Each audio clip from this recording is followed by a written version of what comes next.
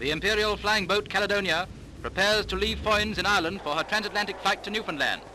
And Mr. de Valera, the President of the Irish Free State, comes to wish her commander, Captain Wilcoxon, good luck.